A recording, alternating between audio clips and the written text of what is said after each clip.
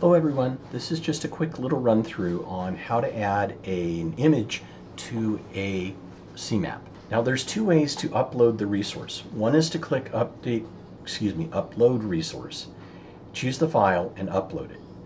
Or if you see it on your desktop, you can simply drag it to this drop resources here to upload. Now it tells you that the file was successfully uploaded, but it's lying. If you go over to cmaps and resources, you won't see it anywhere.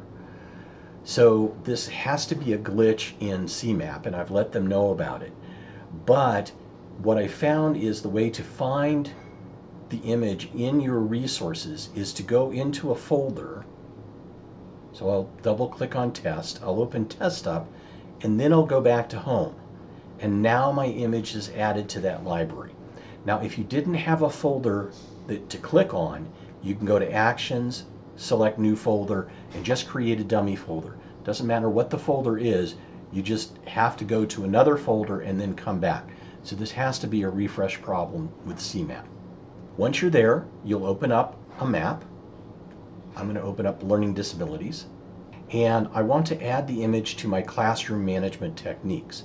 So I'm going to make sure that that's active by clicking on it. And then I'm going to drag the image over and release it over classroom management techniques. Now it's very important that you release it while you're over the bubble. If you don't, the image becomes your background image.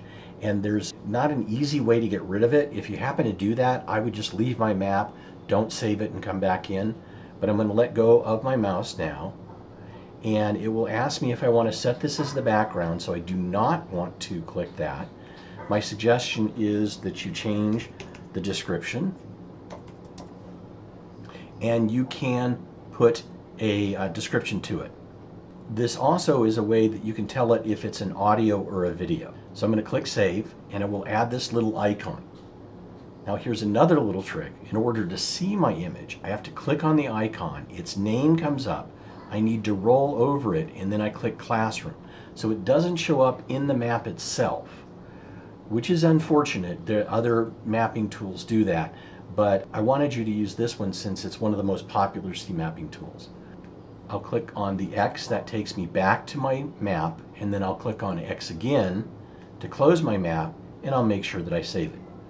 So that's adding an image.